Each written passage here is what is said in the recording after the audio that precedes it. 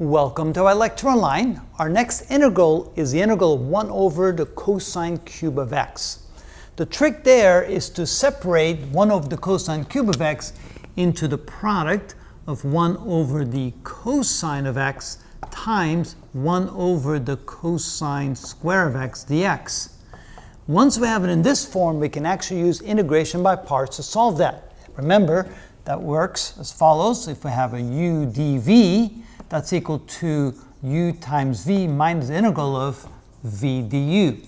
And so we have to identify the u and the dv. So if we let u equal 1 over the cosine of x and dv the remainder, we can actually solve that integral. So we're going to let u equal 1 over the cosine of x, and then du will be equal to, that's not an equal sign, so then we have a du, which is equal to, let's see here, that would be the sine of x divided by the cosine square of x dx, using the quotient rule. And then we let dv equal to 1 over the cosine square of x dx. Now 1 over the cosine square of x is equal to the secant square of x, and the integral of the secant square of x is equal to the tangent of x.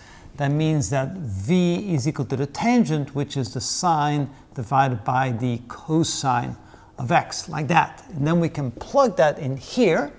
So that means that this is equal to u times v. So here's our u, there's our v, that's the sine of x divided by the cosine square of x. The sine of x divided by the cosine square of x minus the integral of v du. Now v is here, the u is there, so that gives us the sine squared divided by the cosine cube. So that's the integral of the sine square of x divided by the cosine cube of x dx. Now it looks like we haven't gotten any farther with this, but then if we write the numerator as 1 minus the cosine square, we get the following. So this becomes equal to the sine of x divided by the cosine square of x minus the integral of 1 minus the cosine square of x. So we have 1 over the cosine cube of x dx minus, of course, minus times a minus gives us a plus the integral of the cosine square of x divided by the cosine. Well, let me write it out. Otherwise, it might get confusing here. So I'm trying to save some board space and time, but so that's the integral of 1 minus the cosine square of x over the cosine cube of x dx. And now we can write this as two separate integrals, so you can see where I came from. So this is equal to the sine of x divided by the cosine square of x minus the integral of 1 over the cosine cube of x. Now notice that this is the integral we started with. So of course, we need to put a dx there. So on the left side, we're going to write the integral of 1 over the cosine cube of x dx.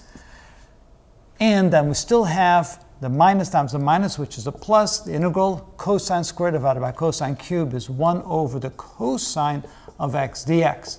So this is now the trick that we use with integration by parts. We're going to put this over here, add them together, so end up with 2 times the integral of 1 over the cosine cube of x dx is equal to the sine of x divided by the cosine square of x, and then plus the integral of 1 over the cosine of x dx.